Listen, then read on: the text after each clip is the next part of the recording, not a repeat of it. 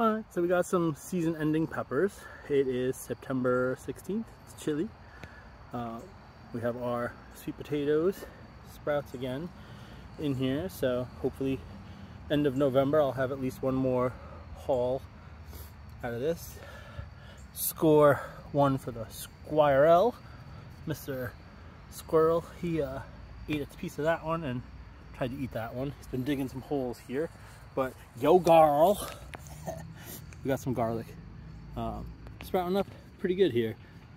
So we're gonna get a little bit more fertilizer, not fertilizer, a little compost on top of it. And then the wood chips, mulch it in really well, and let that do its thing over winter. And I gotta put a bunch in this square, that square, that square, that square. So I think I'm gonna have 1, 2, 3, 4, 5, 6 total squares of garlic, and 1, 2, 3, 4, 5, 6, 7 squares of sweet potato, and we'll see what happens. I mean, the garlic won't be till a springtime thing, but that's pretty cool.